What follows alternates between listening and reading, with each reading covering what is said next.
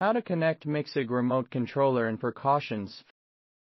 First of all, let's network the oscilloscope. Open the system upgrade. Make sure the oscilloscope has been updated to the latest version. Open the app market and make sure the remote controller app is installed.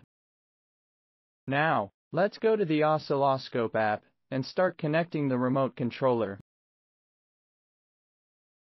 Long press the home button on the remote controller. The button will light up when power on successfully. Then use Type-C cable to connect with the oscilloscope.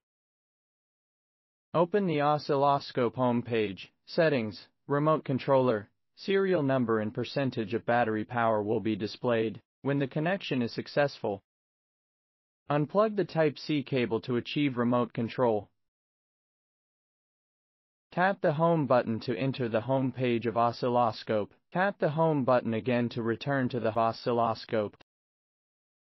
Tap clear in the oscilloscope remote controller settings, then disconnect. Need to reconnect the Type-C cable to activate.